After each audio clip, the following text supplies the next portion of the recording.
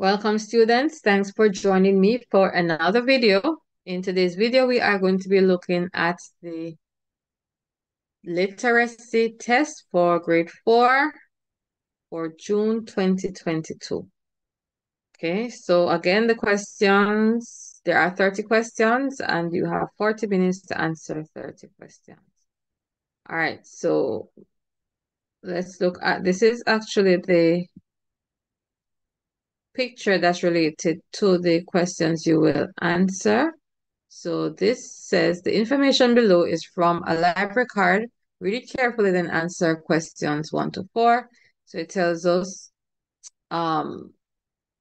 Newport Library Service, the borrower's card. It gives us the card number, the name of the book, the author's name, the publisher's name, the type of book, the book identification number, the status, okay, the borrower's name, the borrower's phone number, the date, the expiry date, and who checked it. All right, so question 1. Let me make it bigger. All right, so question 1 says, what is the library card number? Okay, so let's go back to the card. What's the library card number? All right, so let's look at the information. And here we have, and again, you'd be able to look at this in your own time.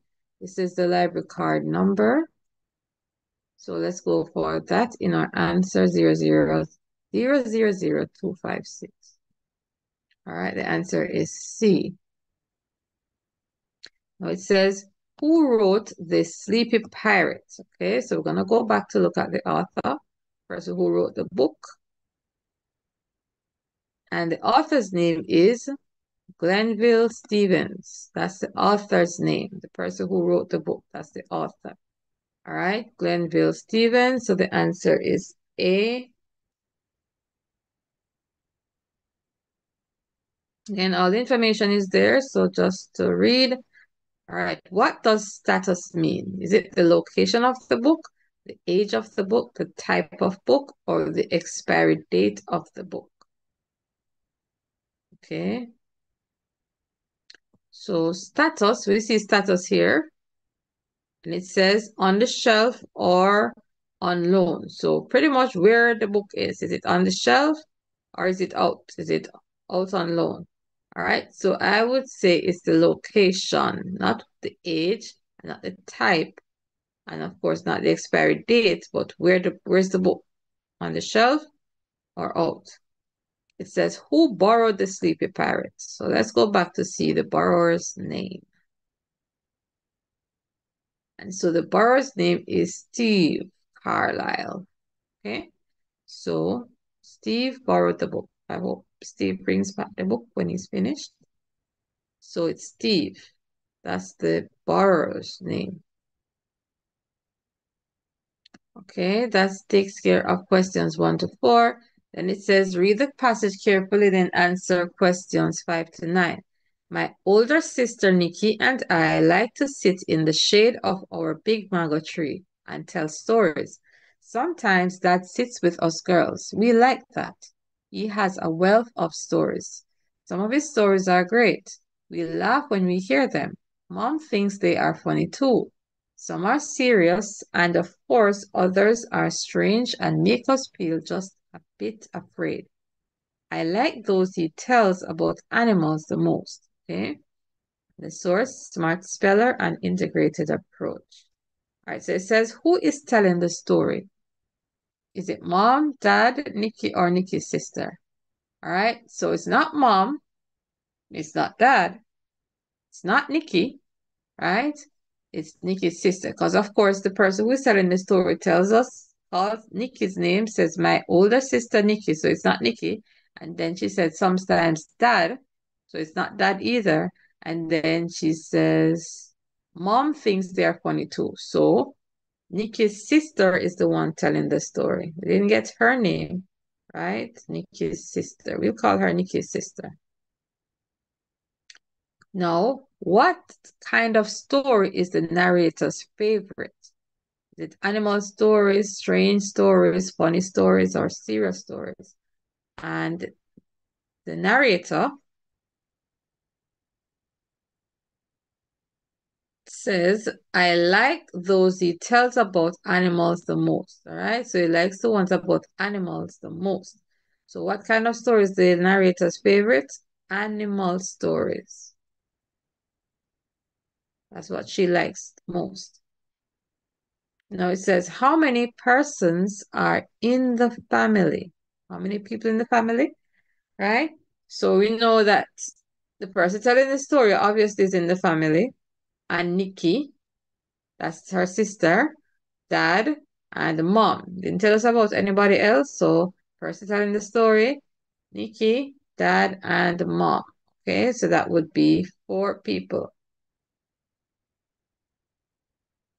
The answer is C, 4. Question 8. What does wealth of story mean? Okay, let's just go back, although it might not necessarily give us the answer there. But it says he has a wealth of stories. Okay, some of his stories are great, some are funny, some are serious. A wealth of stories. Let's look at the options that they give us though. Is it story about money? A lot of stories, short stories, long stories. A wealth of stories means a lot. Okay, a lot of stories. So the answer is B.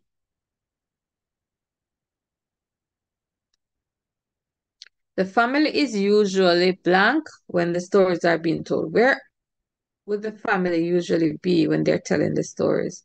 All right, so we go back. It says, my older sister and I like to sit in the shade of our big mango tree.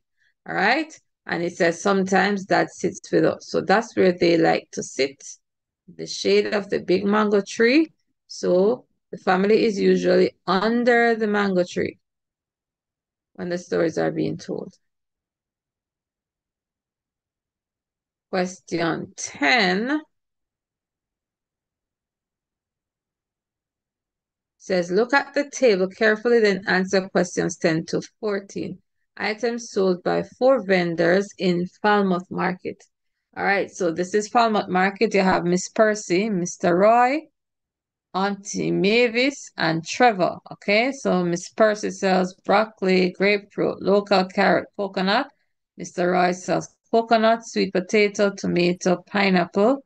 Auntie Mavis, papaya, guava, coconut, yellow yam. And Trevor sells coconut, cantaloupe, melon, and imported carrot. Okay, so it says which vendor sells cantaloupe, and that would be, so when we look at Miss Percy, there's no cantaloupe in our section. Roy doesn't have any either. Aunt Mavis, none. So the person with cantaloupe would be Trevor. So the answer is C. Trevor has cantaloupe. That's one of my favorite fruits, by the way. All right, so question 11 says, which item is sold by all 4 vendors? So we're going to look back to see which item we see in the 4 each column. So what's common to, all the vendors? And it's coconut. Coconut is here. Mr. Roy sells coconut too. Miss Mavis sells coconut and Trevor sells coconut. So all 4 vendors sell coconut. So the answer is B, coconut. And it says, how many vendors sell papaya? So let's go look to see who is selling papaya now. Who do we get our papaya from? All right, Miss Percy sells these items. No papaya here, Mr. Roy. No papaya here. Auntie Mavis has papaya and Trevor doesn't. So it's Auntie Mavis that sells papaya.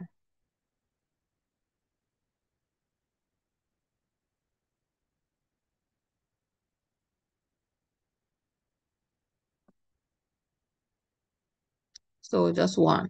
Only one vendor. That's D. All right, now question 13 says, if someone wants to buy imported carrot, which vendor should he or she go to? Imported carrot. So let's see who is selling imported carrot? All right, so Miss Percy has local carrots. Mr. Roy don't sell no carrot at all. Auntie Mavis don't sell no carrot. Trevor sells imported. So are we looking for local or imported? Okay, so who sells imported? And that's Trevor. He has imported carrots.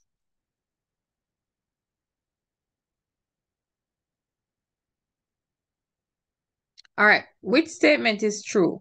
Broccoli is sold by Aunt Mavis. Local carrot can be bought from Trevor. Pineapple is sold by Mr. Roy. Yellow yam can be bought from Miss Percy. All right, let's see which of those. Is it that broccoli? Let's look at the broccoli first. Does Auntie Mavis sell broccoli? All right, Auntie Mavis, papaya, guava, coconut, yellow yam, no broccoli. Local carrots can be brought from Trevor. Does Trevor have local carrots? Let's look at what Trevor sells. Trevor sells imported, so that's also not true. Doesn't have local carrots. Pineapple is sold by Mr. Roy. Let's go look at Mr. Roy. And he has pineapples, but let's still look at the other option too. Yellow yam can be brought from Miss Percy. Does Miss Percy have yellow yam? No yam. So the answer is Mr. Roy sells pineapple. All right, so the answer would be C. All right, that is the only true statement here. And then,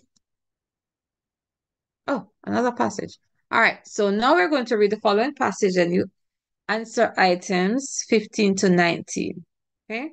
If you want to keep a pet, you should think carefully about how you will need to look after it. Animals have feelings just like we do, and it is cruel to keep a pet if you don't have the time or money to take care of it. A dog, for instance, needs lots of food, which can cost a lot of money each week. Also, you must take it for a walk at least once a day. A cat eats less food and can take itself out, but you must still feed it twice a day and look after it. Animals in cages, like rabbits, guinea pigs, mice, birds, need to have their cages cleaned regularly. So think carefully before you buy a pet. All right. The source, Bond Assessment Papers, 89 years, J.M. Bond and Sarah Lindsay. All right. So which animal is not mentioned in the article? This is question 15. Which animal is not mentioned in the article? All right, so we see birds, right? When the animals in cages. And of course, they spoke about a cat and dog. The only thing not mentioned in the article was fish. So that's the animal not mentioned in the article. There was no fish. Question 16. What advice is the writer giving? Go ahead and buy a pet. Think before buying a pet. Keep pets in a cage. Children should have pets. All right. So what is the author what is the writer? What advice? All right. So in the final paragraph, it says, so think carefully before you buy a pet. And in the beginning, it also says, if you want to keep a pet, you should think carefully. So it's talking about thinking before buying a pet. So the answer is B. All right, think about it first. That's the advice he's giving. All right, what is meant by the term take itself out? All right, go walk by itself, clean itself, get out of the cage, feed itself. What does it mean by take itself out? All right, so it says that a dog, right? Um, you must take it for a walk. So you have to take the dog out on a walk, all right? So the cat eats less food and can take itself out. Okay, so pretty much the cat does the walking about. It doesn't, as a matter of fact, the dog doesn't even, the cat is usually free in terms of not having a leash or anything. So the cat can take itself out. Okay, so what is meant? by take itself out, it means to go walk by itself, okay? Go walk by itself.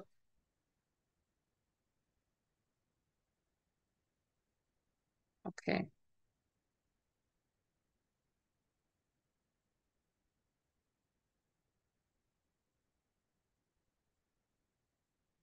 All right, so then we get to question 18. Why is the writer giving a warning about buying a pet? Okay. Is it that they can be harmful, they are good to keep, they must be kept in houses, or they need a lot of care? All right. So it's because they need a lot of care. It spoke about the dog and what you have to do. It costs money. You have to take it for a walk at least once a day. And with the cat, you have to feed it twice a day. And with animals in cages, you have to keep their cages clean. You have to clean the cages regularly. So, um, they require a lot of care, so you have to be up for that. And so the answer is D. All right. Which pet can be expensive to take care of? Is it the birds, the rabbits, the dogs, and the cats? They did talk about the dogs, right? Needing lots of food, which can cost a lot of money each week. So a dog, I don't see them mention anything else about when it comes about money with the other animals. So the dog, it says, it needs a lot of food, which can cost a lot of money. So the answer for 19, which pet can be expensive, the dog. Okay, dogs are very expensive.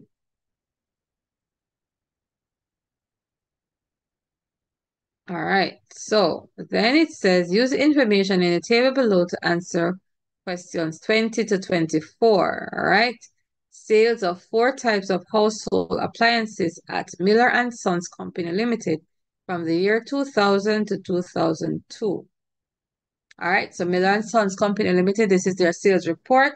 So in 2000, they sold 25 television, 25 radios, 56 irons, electric irons, 10 stove. In 2001, they sold 55 televisions, 25 radio, 30 electric iron, and 9 stoves.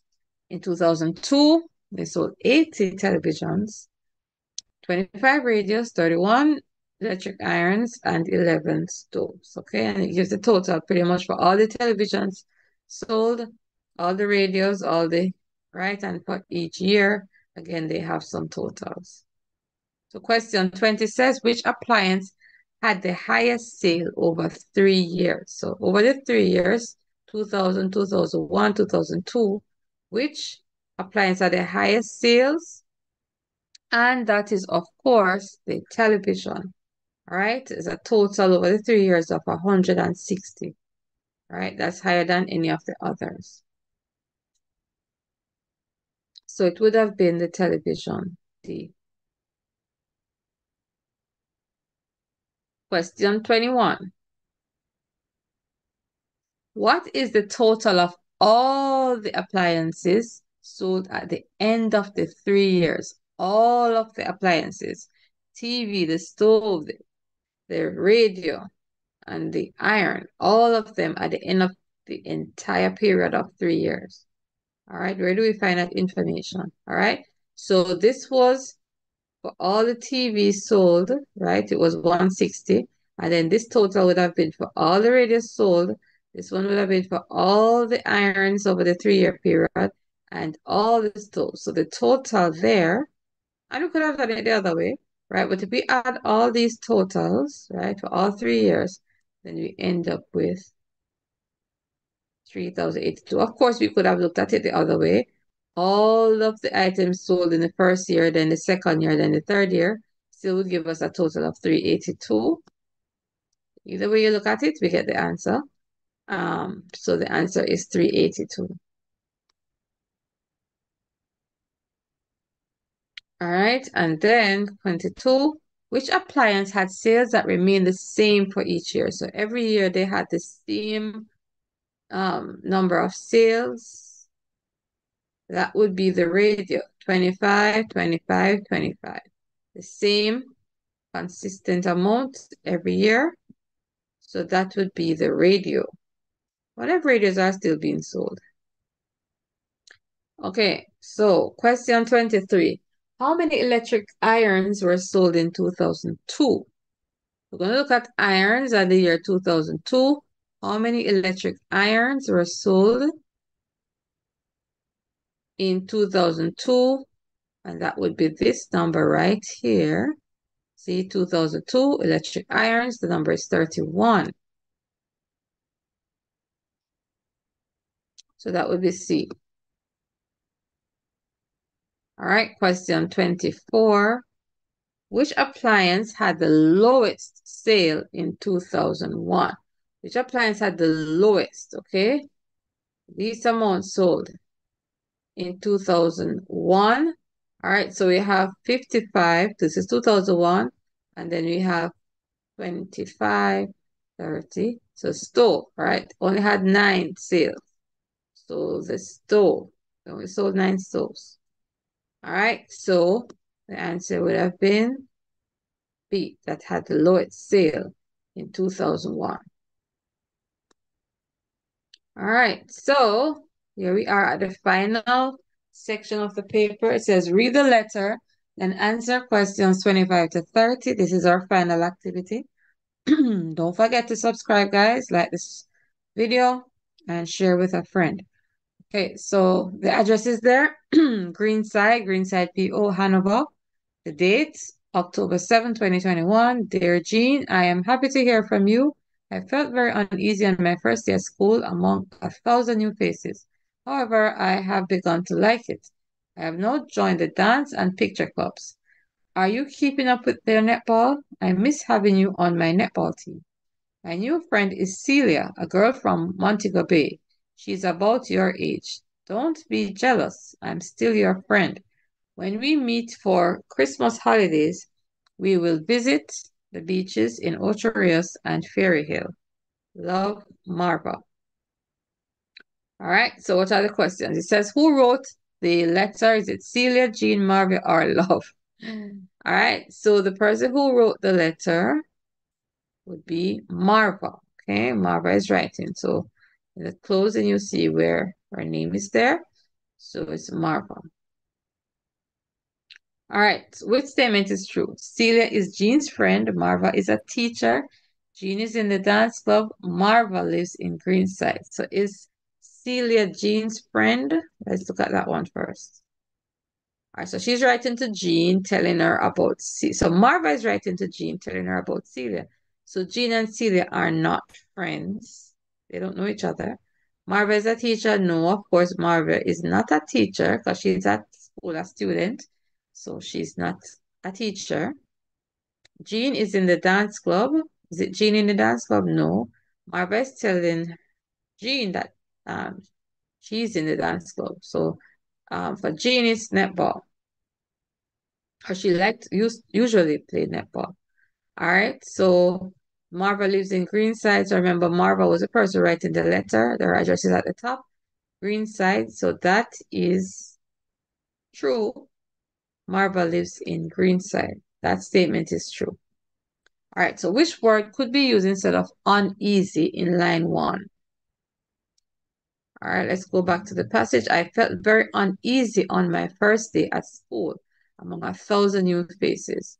All right, so will it be uncomfortable, lucky, happy, excited? The answer is A, uncomfortable.